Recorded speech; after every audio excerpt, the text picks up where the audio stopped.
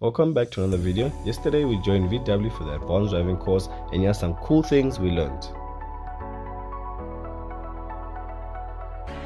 We learned what causes a skid, how to avoid a skid, and how to correct a skid.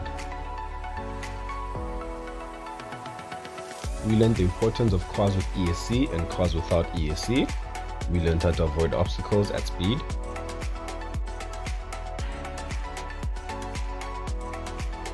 We learned the importance of following distance. We learned how to control a car at high speed around track.